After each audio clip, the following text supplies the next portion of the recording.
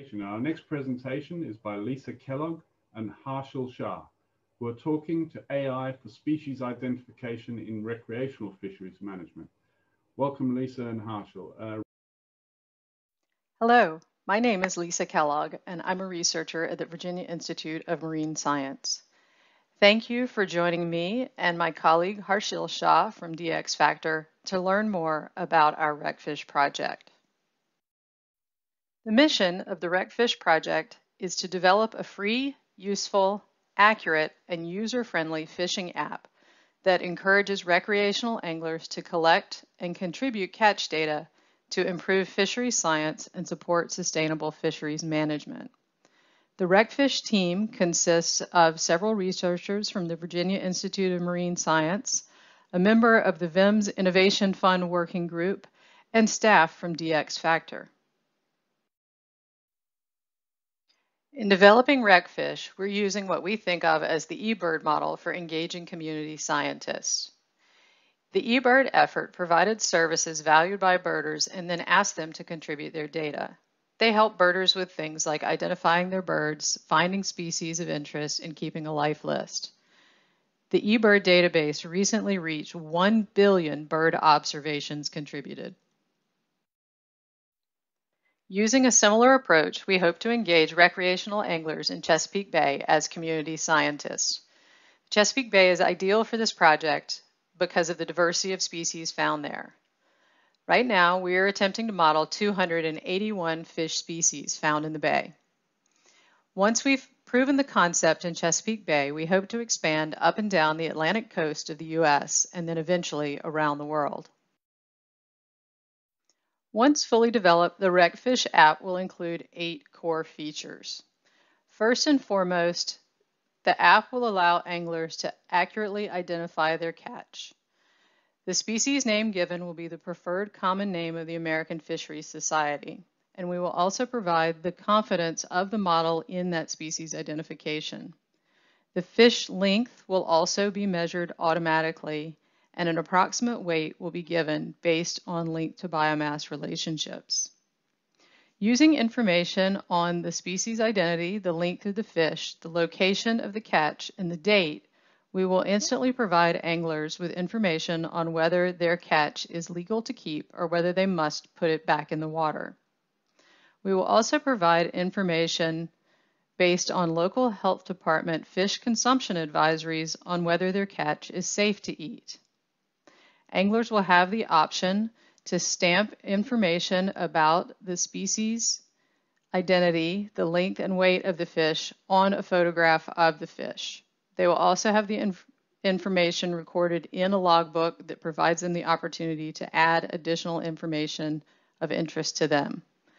Finally, recreational anglers will be able to upload information on each fish they catch to our database with the touch of a button. To identify species, RecFish is using a 2-step process. The first step in the process is object detection. To find the fish in a photo, we are using the faster region-based convolutional neural network model. This model places a bounding box around the fish in an image and then removes the background.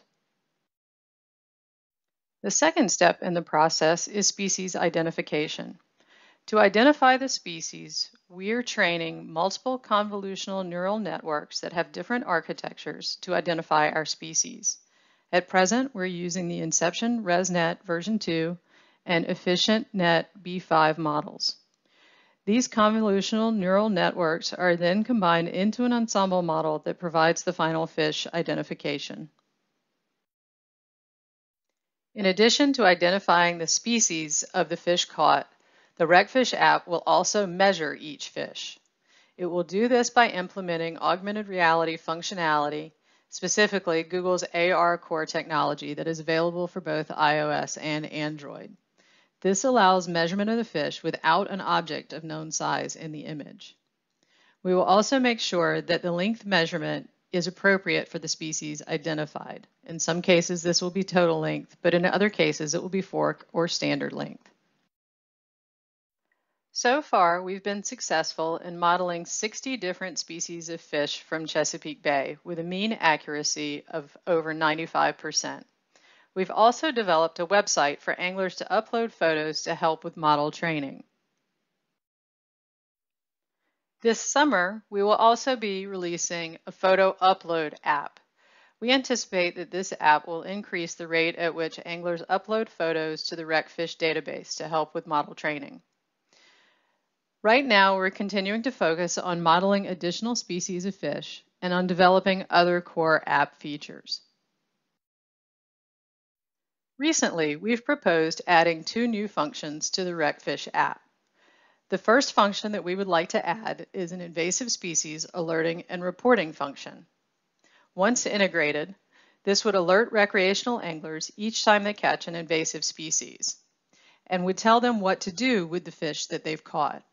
It would also offer them the opportunity to report their catch to the appropriate management agency with the touch of a single button.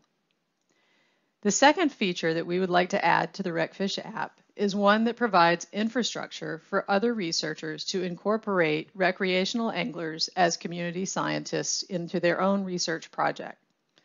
What we have in mind is creating QR codes for individual projects, providing those codes to the researchers who in turn provide the code to the recreational angler. The anglers would then include the QR code in all photos they take of fish for that project. Our models would be trained to detect photos that include QR codes and send them to the appropriate researchers. The primary challenges that we're facing at present are finding enough photos of rare or rarely photographed species and in developing a viable long-term funding model. With that, I would like to thank you for taking the time to learn more about our RecFish project. I would also like to thank the groups that have provided funding and support for the RecFish project. And most importantly, I would like to thank the recreational anglers without whom this project would not be possible. Thank you very much, Lisa. Seems like recreational fisheries are offering us a rich environment to develop AI systems. Alongside the work that you're doing, we're just hearing a lot in Europe about the Dutch angling app Main Vismart, which was only launched in 2020, has already had over 100,000 images added and is getting about 500 records a day coming in. So these are the kind of groups we'd like to link up. Peter Beelen from the Sports Fisheries Nederland would be a good link with your team, and hopefully we can use these teams to help push forward. And there's a whole conversation there about how to get the size and the linking with QR codes or other.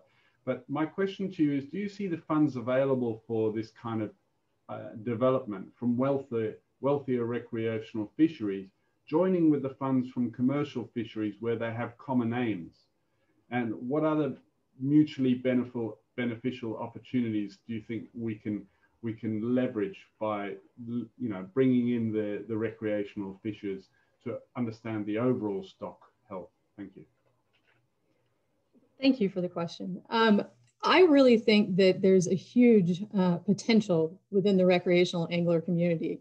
I mean, the experiences that we've had with recreational anglers, they're incredibly enthusiastic, and they're helping us through every phase of this. They're serving as beta testers. They're making sure that things are easy to use before we put them out at a larger scale. And so I really think there's a lot of desire within the recreational community to actually contribute and give back. And so I think, the potential there is huge. And I think, with the RecFish app that we're developing, we're trying to make it as adaptable and scalable as possible. And I really don't think it would take much to adapt it to some small vessel fishery applications in places where there's not much existing data. Coming your way. 2 questions coming your way. One from another Dutchman up in the north there of the screen, Anton Ellenbroek, but also Matt. Matt, would you like to go first? Thanks, Kim. Thanks, Lisa, for a really great presentation there. I was just interested if you had any plans to gamify the projects at all.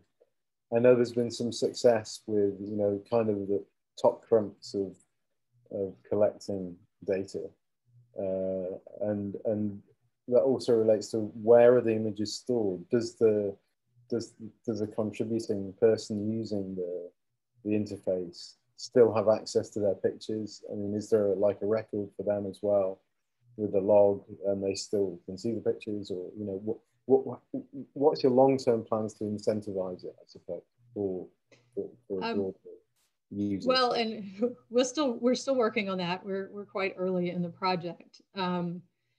And so we certainly have considered gamification.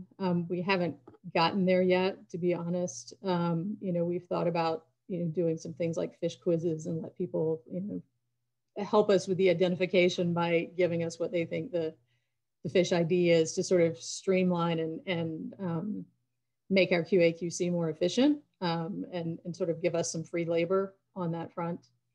And I'm sorry, what was the second part of your question? It was really about gamification. I was wondering if you could try and involve sort of, you know, recreational compliance, or win something for, you know, being a good recreational angler. Or, do you know what I mean? It was really about gamification, and we've spoken a lot over the past few days about incentivizing the reasons why stakeholders will use these technologies. You know, there's a lot of cases where we've seen the technology is being developed and it's excellent, but the actual use case on the ground is, for me, a really critical question to look at before you, in my opinion, before you even start developing the technology. Yes, and we're working on that, and we're literally testing it out with the recreational anglers to see what attracts them to using it, and paying a lot of attention to that, and working with the recreational anglers. To be honest, the group that we're working with right now is so eager that we really don't have to incentivize them. They just want to contribute and be a part of it, because for years they've been frustrated that they couldn't provide more data to manage the fish that they target. And they get sort of frustrated by some of the management actions that are at a sort of broader scale than what they're actually seeing in their local fishing spots. And so offering them the opportunity to actually record data that's going to be considered valid data at the end of the day, I think is something that's actually very attractive to a lot of recreational anglers in the US. Thanks, Lisa. It's amazing what a young angler will do to get one of those hats from one of the fishing companies. But Anton, your turn.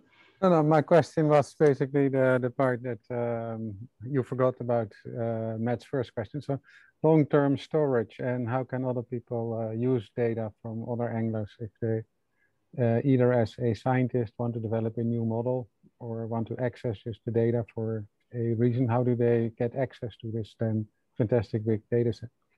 Well, we're still working on creating that data set. So the back end, we're right now it's just Azure storage in the cloud, and we haven't built the back end of the app yet because we don't have a fully functional app yet. But one thing that we are doing, as with this upload app, anglers have the choice to upload their photos either for RecFish use only, for research only, or to make it no rights reserved. And so the no rights reserved photos we can make publicly available to anyone who wants them. The research only, we're requiring a data sharing agreement that you agree not to share those publicly and only use them for research, or they can choose to just have them held privately by RecFish and no one else ever sees them. Thank you very much, Lisa. And these are the kind of standards that you know, people will start to settle on what are the terms and so on. And thank you, Harshal, for joining in the background there.